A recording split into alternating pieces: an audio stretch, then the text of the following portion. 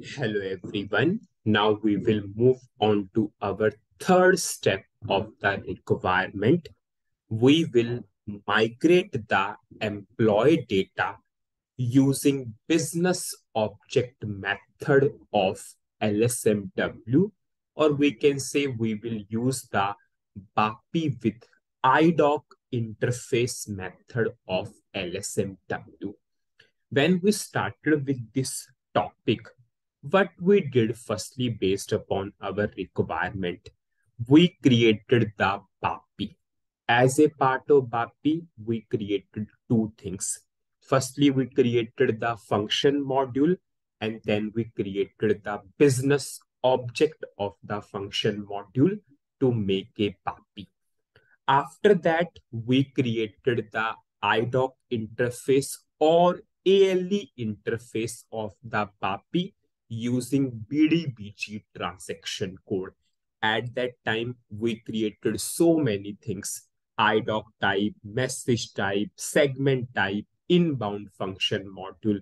After that, we studied the concept of port, partner profile, and process code. Now, first and second step is over. We studied the BAPI, we studied the IDOC interface for the BAPI. Now we need to migrate the data using LSMW, and in LSMW we will use which method? BAPI with IDOC interface or business object method. Because our topic is this only, we need to migrate that data using BAPI with IDOC interface. Now, what we will do? Firstly, we will go to LSMW. Now, for LSMW, the transaction code is LSMW. The transaction code is LSMW. What is LSMW? It is a tool. It is a tool given by the SAP, which is used to migrate the legacy data into SAP. Legacy data means non-SAP data. The purpose of LSMW is to migrate the data from the non-SAP system to the SAP system. The full form itself is suggesting legacy system migration workbench. You will migrate the legacy system data into SAP system. Legacy system means non-SAP system. The system other than SAP system is called as legacy system. And our data is in the file. We will prepare a file for the data. It means that is your non-SAP system. Now, if you want more knowledge on LSMW, we have a separate series, data migration techniques. You can refer that series and you can study in detail what LSMW is. Now, before we jump on to any step of LSMW, we will create a file first, okay? And in the file, we will go for two columns, employee ID and employee name, because our current requirement is this only. We are migrating the data of how many columns? Only two columns. First is employee ID, second is employee name. I will show you so that you can recognize fully. When we created the function module, whatever the input is there, we have two parameters. We have two columns, employee ID, employee name. So whatever the data we prepare, it has two columns, employee ID, employee name.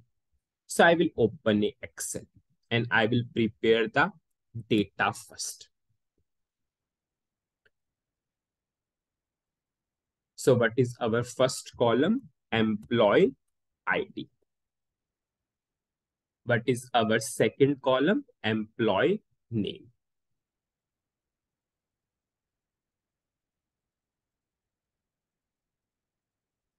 I will give some data. Suppose we will create five to seven records. Employee ID 100, suppose name Rahul. Employee ID 101, suppose name Abhishek. Employee ID 102, suppose name Sethu.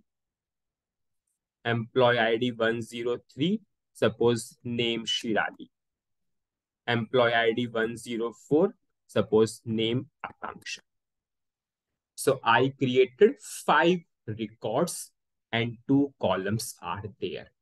Now you all know in Excel, whenever you are going from one column to another column, how you are going through tab. There is a tab between each and every column.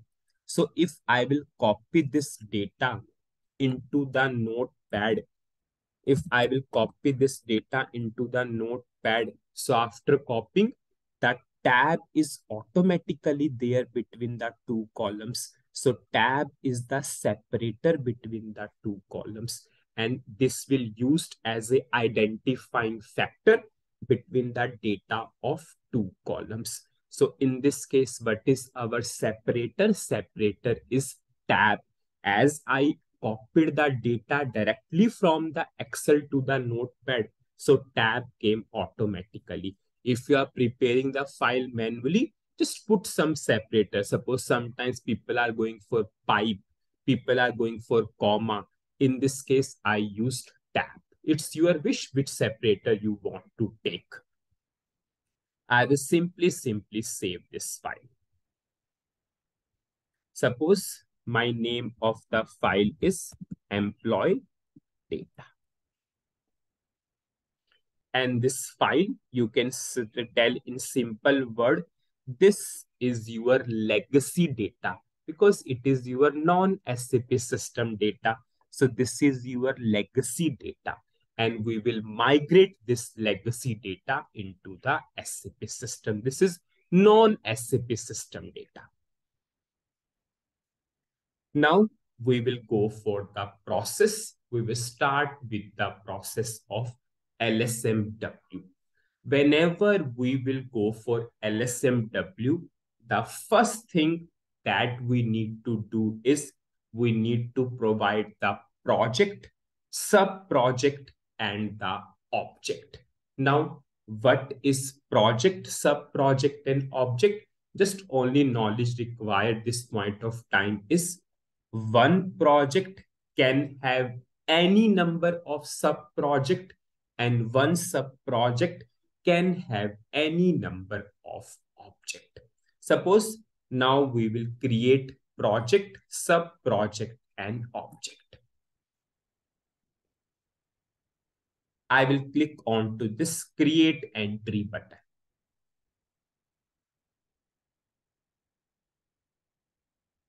I will give some name to the project.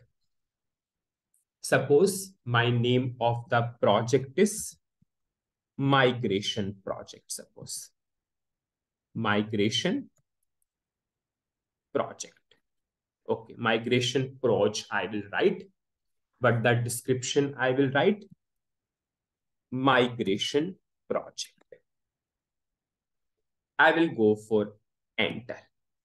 Now I will give some name to the sub project. Suppose our name of the sub project is employee. I will give the description sub project to migrate employee data. I will go for OK. And now I will give some name to the object. So when in the migration of employee data, what we are doing, we are creating the employees because we are inserting data to employee table. Suppose my name of the object is create. So I will write object to create employee data.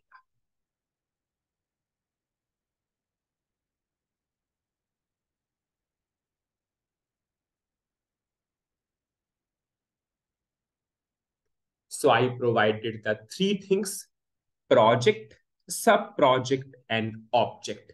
One project can have multiple sub-project and one sub-project can have multiple objects.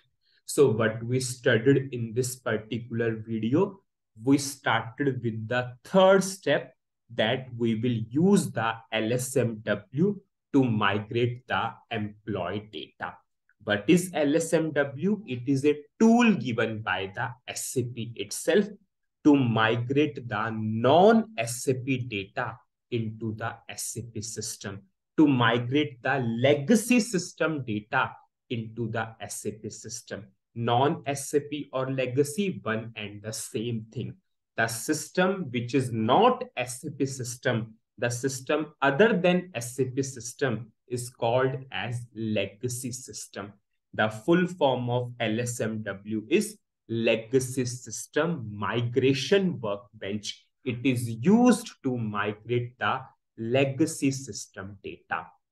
And based upon our requirement, we prepared a file which has 5 records, and tab is the separator between the individual columns. We have 2 columns and tab is the separator. This file is our legacy system data because it is non-SAP. Now, after that, in the LSMW, the first thing which you need to create is always project, sub-project, and object. One project can consist of multiple sub-project, and one sub-project can consist of multiple object. If you want more detailed explanation of LSMW, you can check the series of data migration techniques. So that's it in this video. In the next video, we will start with the steps of LSMW one by one. So that's it in this video. Thank you.